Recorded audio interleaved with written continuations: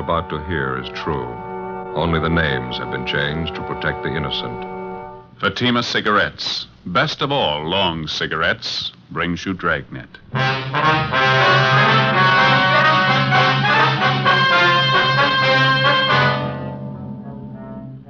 You're a detective sergeant. You're assigned to burglary detail. A gang of clever thieves are at work in your city. In 3 months, they've looted fashionable homes of $100,000 in furs and jewels. There's no clue to their identity. Your job? Get them. In Fatima, the difference is quality. Yes, in Fatima, the difference is quality. Quality of tobaccos. The finest domestic and Turkish varieties, extra mild, superbly blended to give you Fatima's much different, much better flavor and aroma. Quality of manufacture. Smooth, round, perfect Fatima cigarettes. Rolled in the finest paper money can buy. Manufactured in the newest and most modern of all cigarette factories. Quality. Even to the appearance of the bright, clean, golden yellow Fatima package. So compare Fatima yourself today. You'll find Fatima gives you all the advantages of extra length, plus Fatima quality, which no other king-size cigarette has. Yes, light up a Fatima. Your first puff will tell you... Ah, that's different. Because in Fatima, the difference is quality.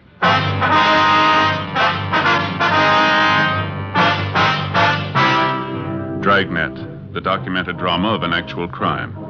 For the next 30 minutes, in cooperation with the Los Angeles Police Department, you will travel step by step on the side of the law through an actual case transcribed from official police files. From beginning to end, from crime to punishment, Dragnet is the story of your police force in action. It was Wednesday, January 10th. It was cold in Los Angeles. We were working the day watch out of burglary detail. My partner's Ben Romero. The boss is Captain Wisdom. My name's Friday. It was 11:15 a.m. when we got back to the city hall. Captain Wisdom's office. Hi, Skipper. Hi. How'd you make out? Not too good. Same old story. Anybody in the house when the thieves broke in? Yeah, the children's nurse was there. She said the burglary took place about midnight. She was asleep in bed at the time. Uh-huh. The nurse said she woke up when she heard the thieves forcing their way in through a side door. She jumped out of bed, ran for the telephone in the hallway, and they grabbed her before she could reach it. Do her any harm? Well, a little, yeah. They tied her up, locked her in a closet. Same MO as the other job, Skipper. 3 men, each of them wore gloves and a mask. They took all the furs and jewelry they could find, nothing else.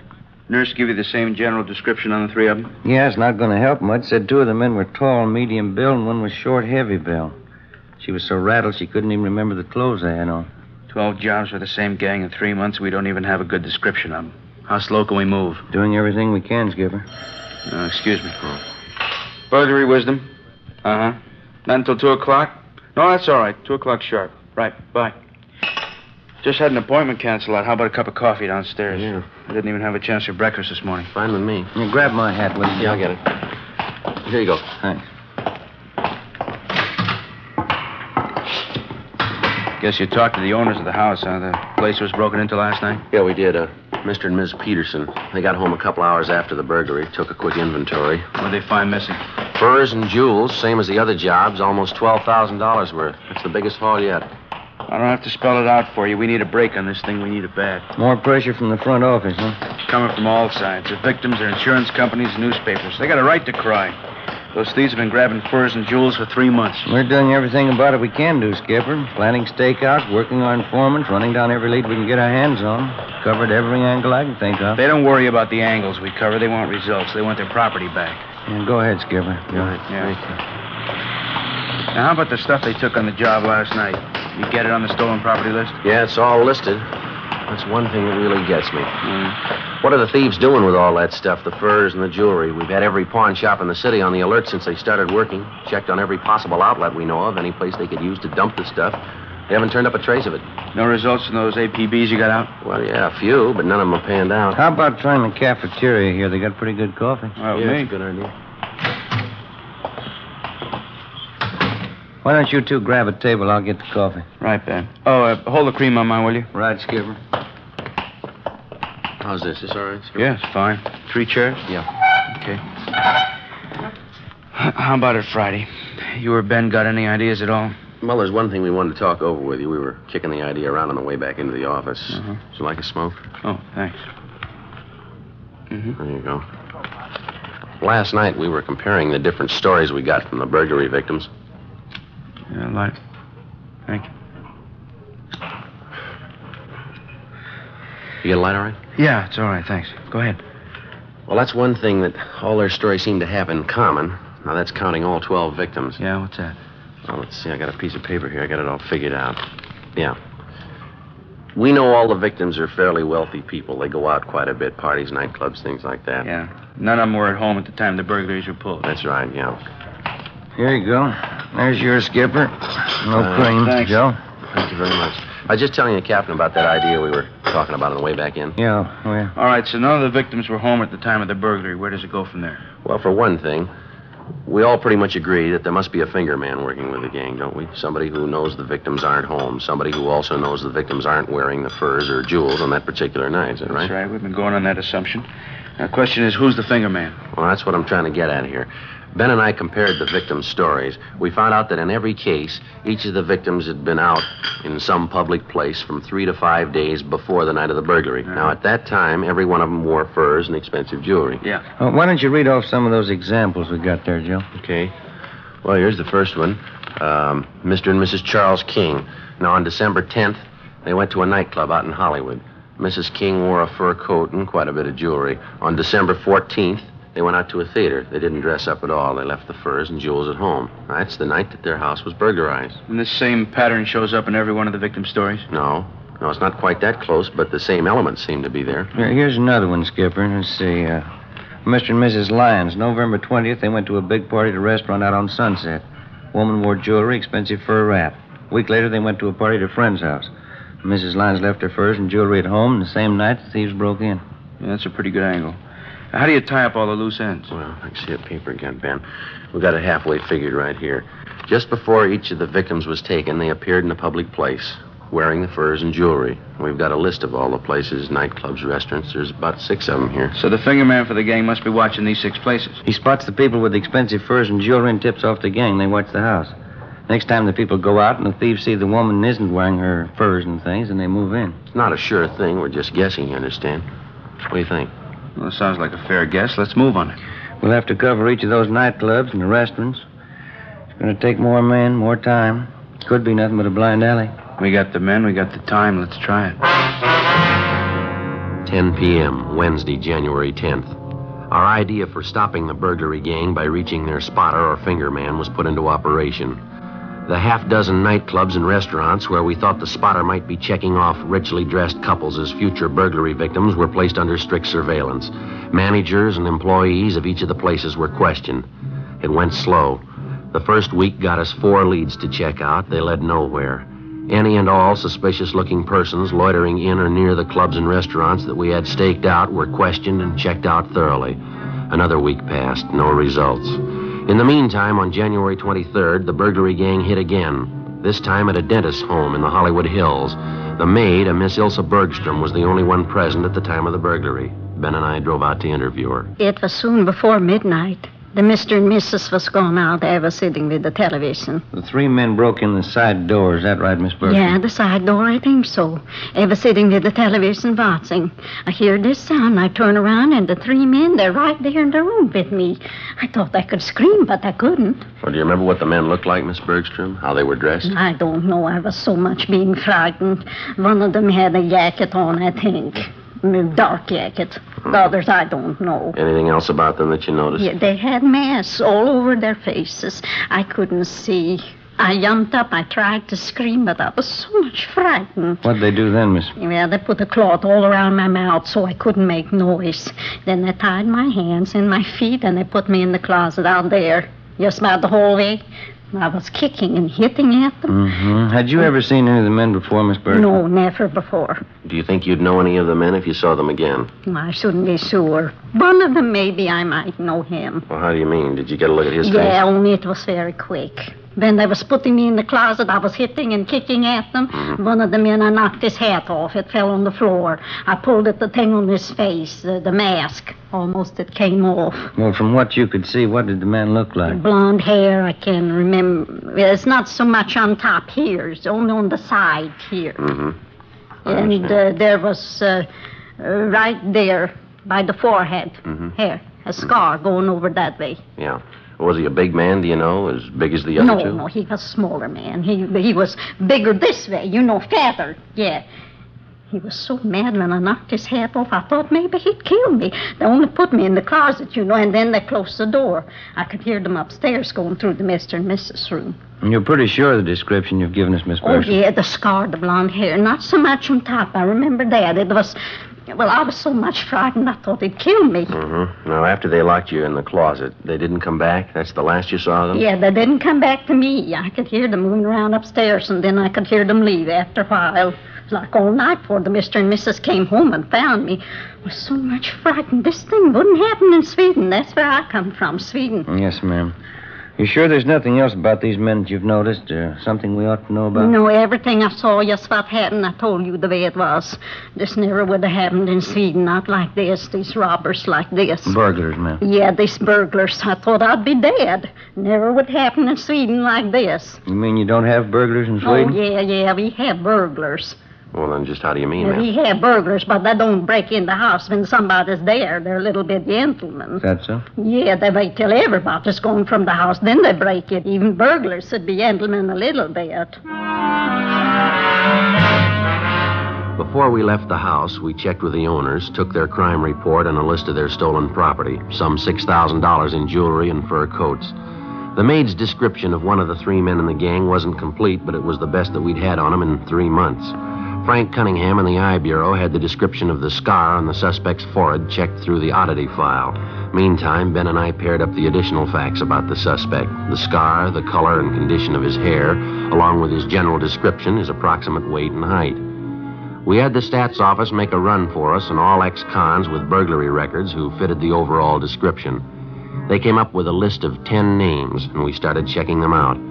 One of the first listed was a Russell Snow. We checked his last known address, but he'd moved.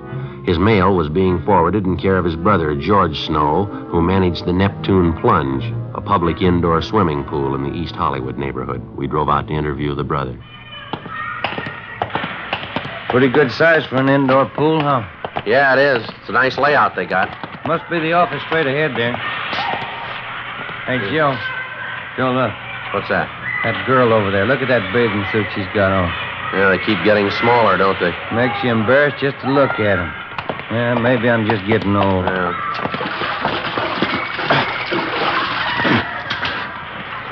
Yes, sir? We're looking for George Snow. Yeah, I'm him. Police officers, Mr. Snow, like to talk to you a few minutes if we could. Oh, yeah. Hey, let me grab a towel over here and get dried off, Phil. Sure. Come on over. Pull up one of these deck chairs here. All right, Thank you very much. Well, what is it, officers? What can I do for you? You have a brother, isn't that right, sir? A Russell Snow? Yeah, that's right. Russ is my brother. Anything wrong? Well, we'd like to locate him if we could. Do you know where we can find him? No, don't think I can. Last I heard from Russ was about 6 months ago. Said he was going to take a job in Minneapolis. Mm-hmm. Not in trouble again, is he? Not that we know of. We'd like to locate him, that's all. I don't think I can help you much. Russ isn't much of a letter writer. Only time I hear from him is when he's in town. We've checked at the last place your brother was staying. They told us he left word to forward all his mail here to you. Is that right? Yeah, that's right. Russ asked me to take care of it.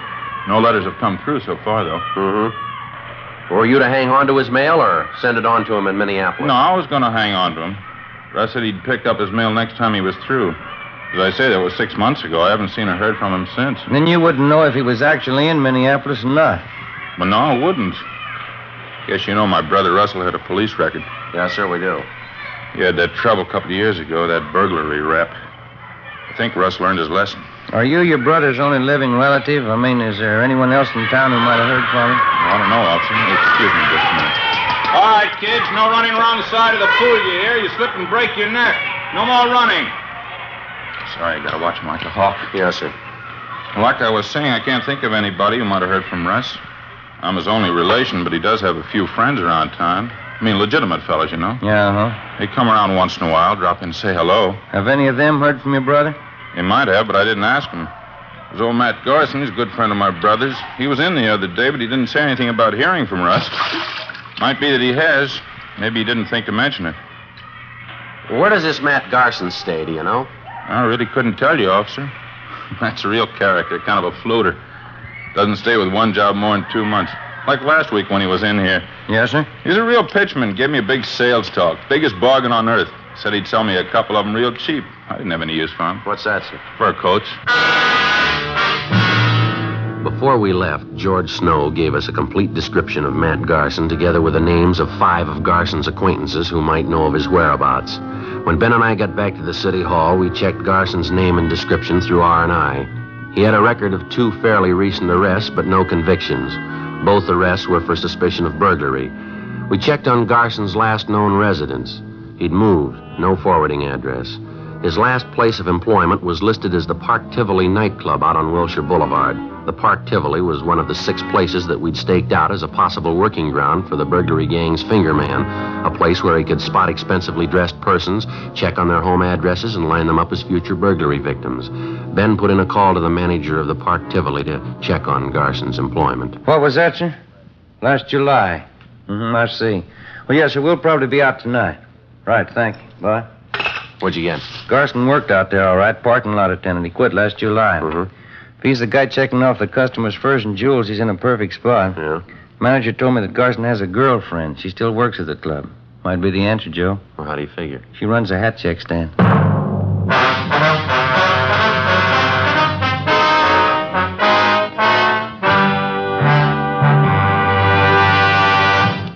You are in the communications division of a metropolitan police department, the teletype room.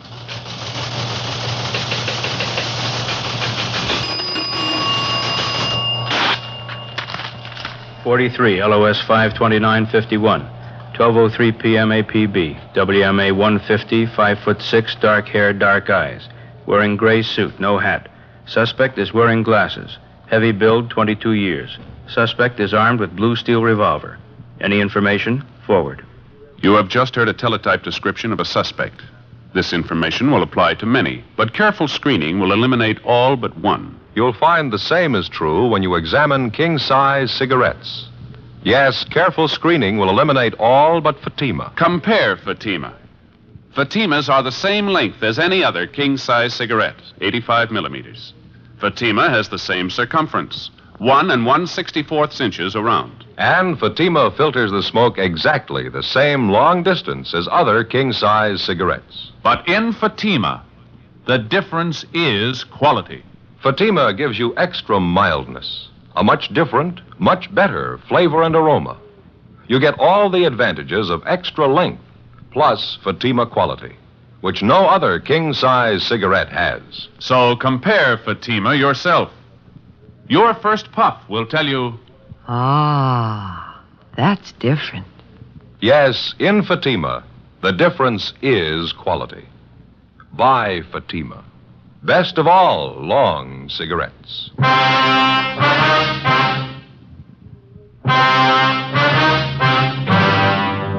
One of the biggest problems that faces a police officer working the burglary detail is not only apprehending the thief, but also recovering the stolen property.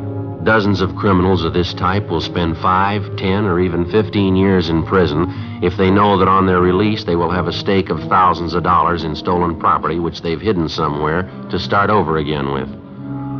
Thursday, January 26th, 5 p.m. We got out a broadcast and an APB on the burglary suspect, Matt Garson. Then we began checking back on his girlfriend, Virginia Ramsey, who worked as a hat check girl at the Park Tivoli nightclub on Wilshire Boulevard. It was one of the 6 probable places where we thought that the finger man for the burglary gang was lining up potential victims. Despite the fact that she often associated with known criminal suspects, the Ramsey girl had no previous criminal record herself. That night, after she reported in for work at the club, Ben and I checked her apartment. In one of the closets, we found 3 expensive fur coats. They were all identified as property taken in previous burglaries by the gang. In a strong box in the desk, we found a half a dozen pieces of expensive jewelry, also identified on the stolen property list. Ben and I got in the car and drove to the Park Tivoli nightclub. Your hat, sir? Check your hat? Your name Virginia Ramsey? Yes, that's right. Police officers, Miss Ramsey. Like to talk to you downtown. Beg your pardon? I say we're police officers. Here's our identification. Like to talk to you downtown. What's it all about? I haven't done anything. Then there's no reason to worry. We'd just like to ask you a few questions, that's all. What about? A man by the name of Matt Garson. I understand you know him quite well. No, I don't know him. I don't even know what you're talking about. Want to get your coat, Miss Ramsey? We'll talk it over downtown, huh? I'm working now. Listen, I won't be off till 2 o'clock. I can't just walk off the job. We just talked to the manager. He's going to have one of the other girls take your place. Do you want to get your coat, please? All right.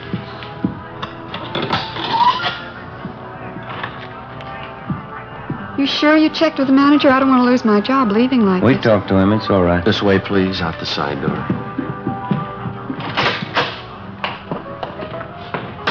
I'd like to know what this whole thing's all about. I think I have a right to know, pulling me off a job like this. We told you, Miss Ramsey, it's about a friend of yours, Matt Garson. He used to work here at the club, didn't he? I wouldn't know. A lot of people work here. I don't know them all. Why should you want him anyway? Do you know him? I think I might, yes. Not sure. Why do you want him? For interrogation, just like to ask him a few questions. Why? You ready to admit that you know Garson? I think I might. Yeah, I know him. Want to get in, Miss Ramsey? Still don't know what it's all about. Why do you want Matt Garson? Same reason we want you. Suspicion of burglary. You don't know what you're talking about. You can't prove anything against me. We already have, miss. Huh? We found 3 fur coats in your apartment. There was some jewelry there, too. Those things are mine. Every one of them. They're all mine. All right, come on. You're wasting time. They're stolen property. You know that. How about it, miss? You want to tell us about Matt Garson? Where is he? I told you. Told you the first time. Yeah? I don't know him. 10 p.m. We drove the suspect, Virginia Ramsey, downtown to the city hall and took her to the interrogation room. We questioned her continuously until well past midnight. She refused to admit anything. We gave her time to rest a little and sent out for some food. Then we resumed the interrogations. 2 a.m. The Ramsey girl still refused to admit any connection with Matt Garson, his friend Russell Snow, or any members of the burglary gang. We stayed with it. By 4 a.m., we'd halfway convinced her that protecting the members of the gang wasn't the answer, that the best thing for her to do would be to cooperate. 5:30 a.m. Can I have a cigarette? Yeah. Here you are.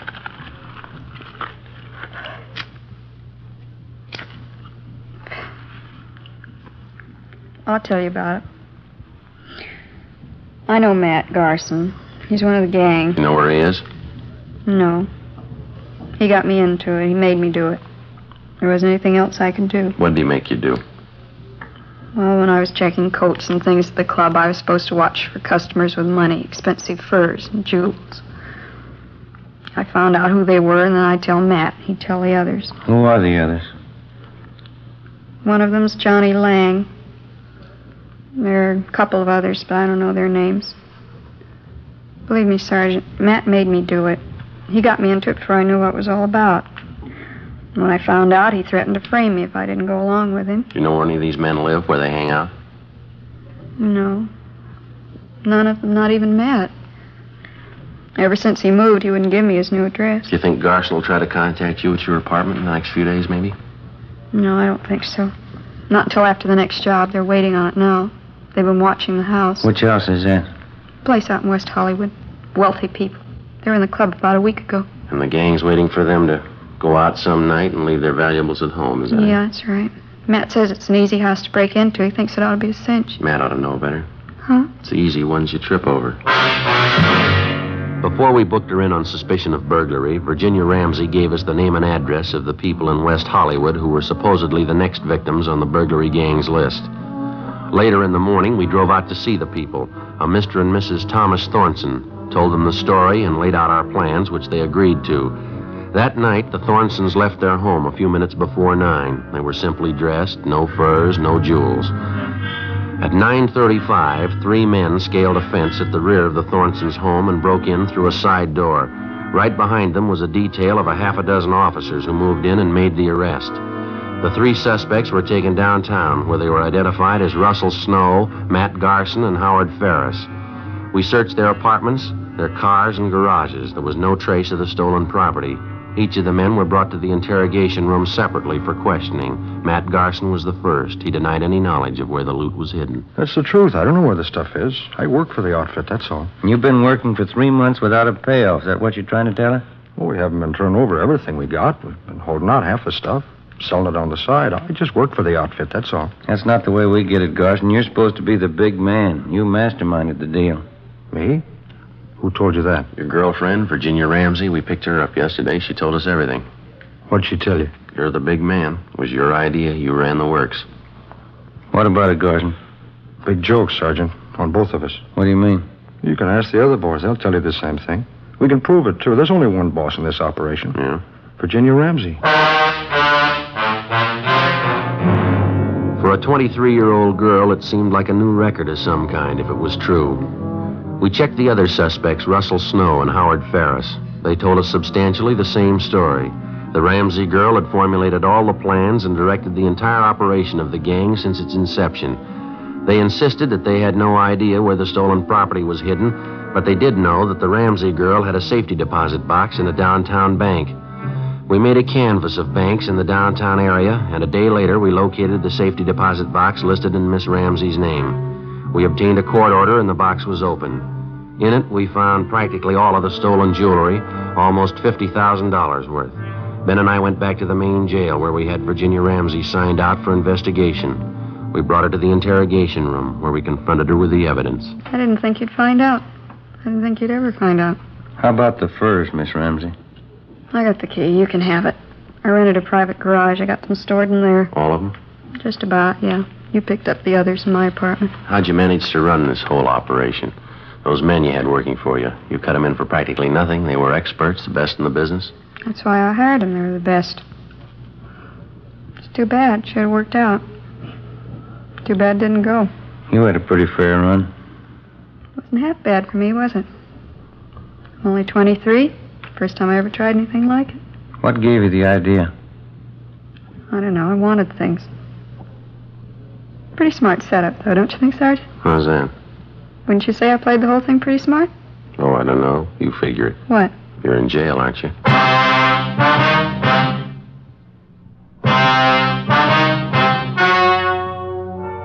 The story you have just heard was true. Only the names were changed to protect the innocent. On March 28th, trial was held in Superior Court, Department 89, City and County of Los Angeles, State of California. In a moment, the results of that trial. Now, here is our star, Jack Webb. Thank you. Friends, if you smoke a long cigarette, I want you to get acquainted with Fatima's. This weekend, for instance, when you're relaxing and taking it easy, you'll really appreciate Fatima's better flavor and aroma. And I know you'll like Fatima's extra mildness. Make a note tomorrow. Buy Fatima's in the familiar yellow carton.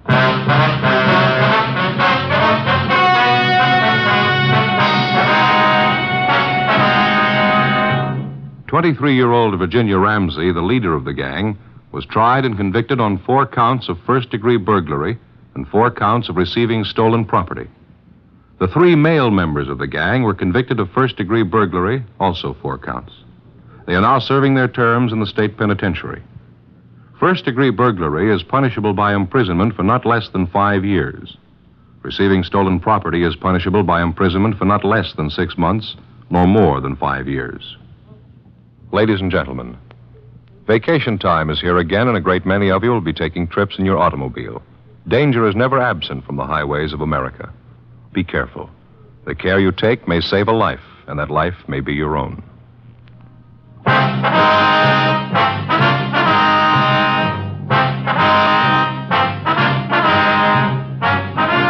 You have just heard Dragnet, a series of authentic cases from official files.